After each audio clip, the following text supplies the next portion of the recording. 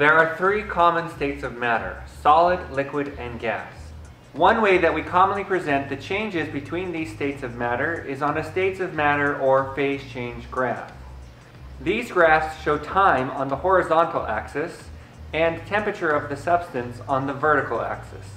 Regardless of the substances represented on these graphs, all graphs share similarities. As time progresses, heat or energy is continuously added to the substance.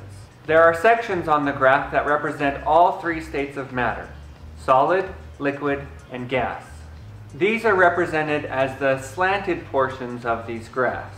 When substances are in these states of matter, as heat or energy is added, the kinetic energy of the substance will increase. This is shown as an increase in the temperature. While this is happening, the particles or molecules in the substance will be increasing in speed. The horizontal parts of the graph are representative of a change in the state of matter. From solid to liquid is melting, and from a liquid to a gas is evaporation or boiling.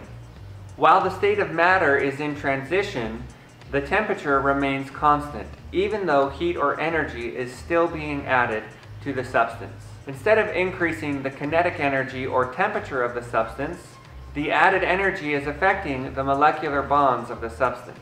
In the case of melting, the stronger molecular bonds in the solid are being broken, and following the phase change, the liquid has weaker molecular bonds. The horizontal or phase change portions of the graph also represent equilibrium, where two states of matter coexist.